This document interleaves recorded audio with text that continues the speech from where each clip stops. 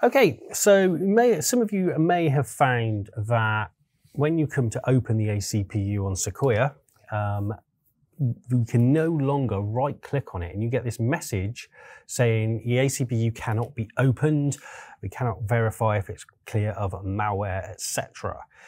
Now, if you do see this message, we just click Done, and then if we just double-click on it again, you can see that it doesn't really work. Even if we do our little trick of right-clicking on it, clicking Open, it still doesn't work. So to open the ACPU, it has been blocked. So we need to go into System Settings, scroll down to where we see Privacy and Security.